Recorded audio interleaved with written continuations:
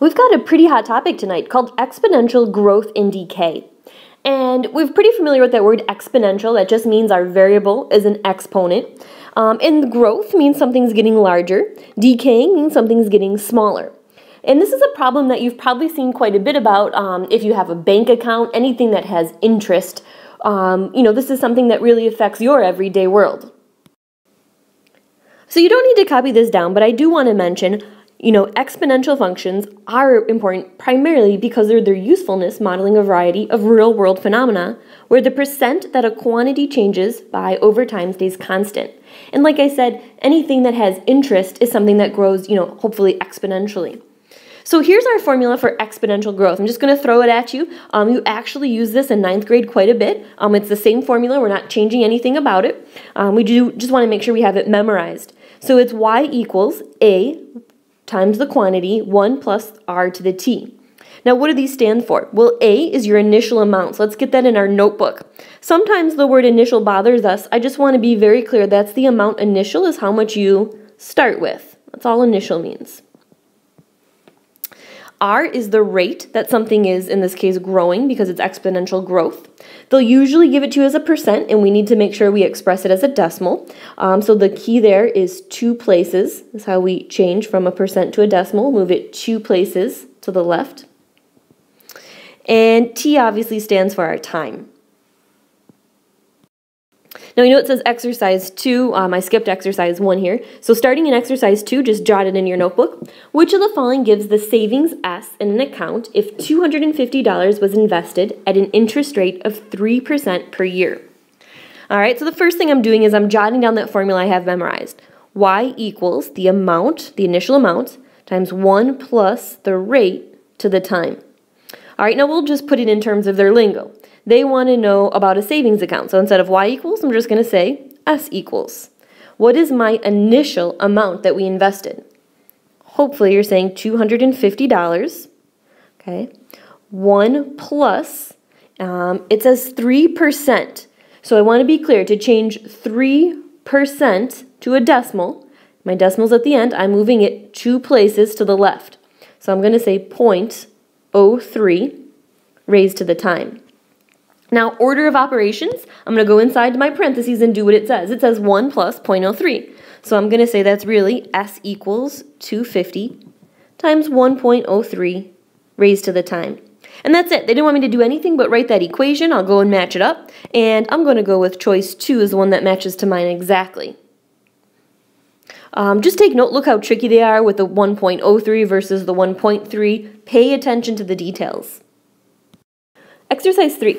The population of Fruit Bud, New York is increasing at a steady pace of 2.5% per year. In order to plan for school growth, the town board would like to mathematically model the future population of the town. At the end of 2005, Fruit Bud population had 6,500 residents. Part A, determine equation for Fruit Bud's population P as a function of the number of years T since the end of 2005. All right, so I do the same thing. I start with my general equation. Y equals the amount 1 plus the rate to the t. Now, I just want to be clear, I'm using that plus there because I see the word increasing over and over. Now I switch it to their problem. Their problem doesn't say y equals a and r and t. They say, write it about population. So I'm going to say p equals, okay, a is still my initial population, which they said is 6,500. Okay, 1 plus, all right, 2.5%. We have to change that to a decimal. Now you might be saying, it kind of is a decimal, but it's actually a percent at the moment. I still have to move that decimal 2 places to the left.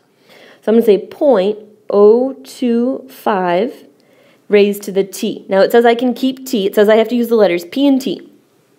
All right, so it's a little crooked, but I have it squished on there. And I'm going to go one step further. I'll plan to put it as part D down here. I'm going to say that's p equals 6,500. All right, this is still part A, of course. I'm just kind of squeezing it up here. Times, do the math, 1.025 raised to the t. All right, part B says, sketch a graph of Fruit Bud's population as a function of time on the axis for 50 years following 2005. Be sure to label your y-intercept and your graphing window. Mark Fruit Bud's population at the end of 2055.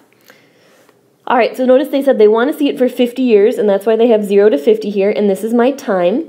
Okay, and I'm just going to label it years, so let's make sure we label ours, time in years. And this is my population.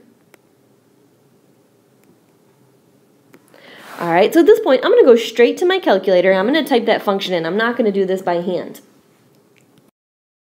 So when I type that in and hit my zoom 6, I don't see anything, and that's probably a good idea. So what I do is I go to my table and I look at 0. When I start, when my time is 0, when I first start, I have to already be at 6,500. So remember, when I initially start at 0, I'm at 6,500. That's what the word initial means. When I start, that's how tall I am. So I shouldn't have a dot there. I was just saying at 0, I should be this tall. Okay? And it wants me to graph from 0 to 50. So now think about this. Your window, okay, your X-min has to go from 0 to 50 on your calculator. So I'm going to hit my window and I'm going to change that right away. Okay, now my Y's, notice my Y is going to start at 0. It doesn't even show up till I hit 6,500. I'm going to say like 0 to 10,000 and see what that shows me.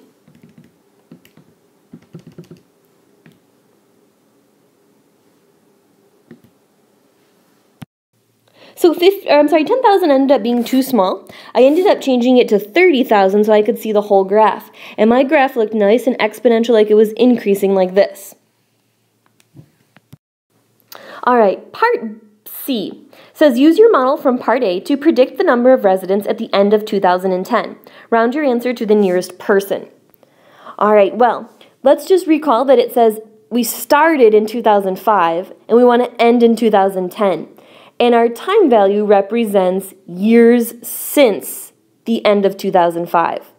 So I'm not actually going to plug 2010 in. What are the years since 2005? Well, I would say that's 5 years. So for part C, I'm saying that's 6,500 times 1.025 raised to the 5th power. And to the nearest person, I get 7,354 people. Part D. Graphically determine the year that the population reaches the 10,000 mark. Show your work on the graph from part C. Okay, well this is very easy. People is my 10,000, so I really want to know when does 10,000 equal 6,500 times 1.025 to the t. All right, so basically I just go to my population side, I figure out where 10,000 is, and I graph that line. Okay? And wherever they meet, that is the year that's going to correspond to when it says determine the year the population reaches 10,000. All right, so on my graphing calculator, I need to put this in Y2. So just go down to Y2 and type in your 10,000, and our goal is to graph each and see where they intersect. Now my picture is not drawn to scale at all. When I graph them on my calculator, you can see that my intersection turned out to be at 17, so my picture is pretty off that I had drawn up here. So for part D, show the work there, I would say at 17.4 years is when my population will reach 10,000. Exercise 4. The number of students at a particular school who have the flu is increasing at a rate of 12% per day. If at the beginning of Monday there were 56 students with the flu, then which of the following is the closest of number of students who have the flu on Friday? All right, so we know that it's increasing, so we're going to say that y equals the amount times 1 plus the rate to the time. All right, now let's talk about what we know. Do we know the actual amount that we started with? Okay, we had 56 students on Monday. And what rate am I going to use? If they tell me 12%, can you figure that out in your head by now? You're moving the decimal 2 places. I'm going to say 0.12. And now my goal is to figure out the time. Now, notice they said you increase at a rate of 12% per day. So I just want to be clear that our time is measured in days. So let's think about this. If we began Monday, the beginning of Monday, and we want to know the beginning of Friday morning, how many days is that? Okay, so I have the beginning of Monday to the beginning of Tuesday, Wednesday, Thursday, Friday. So from the beginning of Monday to the beginning of Tuesday is 1, 2, 3, 4. I would say my time is 4. And then I'm just going to carefully chuck that in my calculator, and I get 88.117. So I would say it's closest to 88. All right, exercise 5. You've got this one on your own. Well, we want to see the perfect equation. So why don't you pause it and come up with an equation and then turn it back on and see if you're correct. Well, this one was a little sneakier. Notice they said if the population of 45 rabbits, so that's my initial population, that's my amount I'm going to start with, increases at a rate of 8%, so I went with my 0.08, it says which of the following is the closest of time it will take for the population to double? Well, basically all I did at this point is, what do I want my answer to be? If I have 45 and I want it to double, I want to end up with 90 rabbits. So basically I just went through and I replaced all my time values until I got the one closest to 90. And if these are the answers I got when I carefully plugged them in, so I would say option 4 is the closest to 90. All right, well, we've talked about exponential growth. Okay, that means something's growing or increasing. We now could also have exponential decay. And that means something is decreasing. So if you're not familiar with the word decay, let's think of it as decreasing.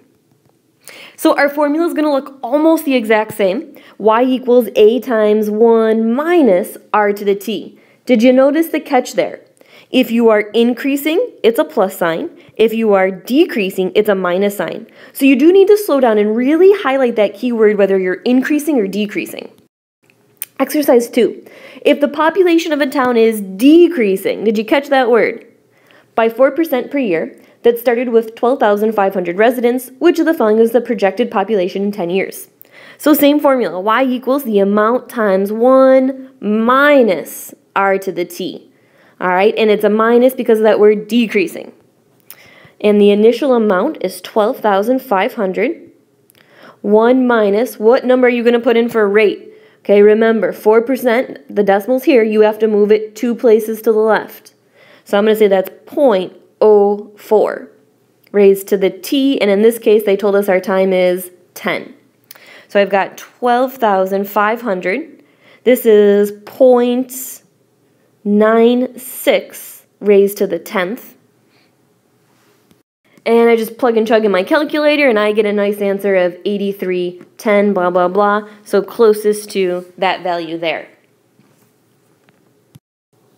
Exercise 3. Hydrologists have found that the amount of water that soil can absorb in inches per hour decreases, there's my keyword, by 30% for each hour the soil is flooded with water. A particular dry soil is initially able to absorb 4 inches of water per day. Write an equation A of t in inches per hour the soil can absorb if t represents the hours since the soil was flooded. So again, I'm going to start with my generic equation. Y equals the amount times 1 minus the rate to the time. And now I'll switch it into their lingo. They don't want you to say y, they want you to say A of t equals, what is the amount we started with? It says initially 4 inches of water per hour. 1 minus my rate, if I see 30%, move that decimal 2 places, 0.30 raised to the t. Now remember, A of t means the only variable in your equation should be the variable t. Okay, if it said A of f, then I should see an f here. Part B says sketch that function on the axes below. So I'm just going to type that in my calculator. And I could clean that up even further. I could say, I'll just write it down here, that was really A of t equals 4 times 0.70 to the t. And that's what I'm going to graph, of course. Let's see, at 0, it should have a height of 4. At 1, it should have a height of 2.8. At 2, it was 1.96, 1.32. You get the idea. Okay, it's just getting smaller and smaller and smaller. Remember, never touching that x-axis because it's exponential. All right, part C says a steady rainfall of 5 inches per hour is flooding the soil. Water will run off the soil when the rainfall rate exceeds the rate at which the soil can be absorbed. At what time to the nearest tenth of an hour will runoff start? All right, so it was a little wordy. Let's just kind of recap what it's saying. You have a rainfall of 0.5 inches per water is flooding the soil. Water will run off the soil when the rate exceeds the rate at which the soil can be absorbed. So remember, that's what part A was, the rate at which the water can be absorbed. Now, if that number is 0.5 or above, we're going to flood the soil. All right, so basically, I'm going to graph y equals 0.5, and anytime I hit above, I'm going to have flooded soil. So if this represents y equals 0.5 in my calculator, so in y2 I put that, it's my y2 equation. Where these two lines intersect is where I'm going to start to have flooding. And any time that this 0.5 exceeds the absorption rate, we're going to have flooding. So right here I have more absorbing than I have flooding. Here they're equal, and now I have more flooding than I have absorbing. So all I need to do is graph that in my calculator and see where they intersect. So again, I'm just putting that in y2 and hitting graph. Okay, and my goal is to see that intersection point.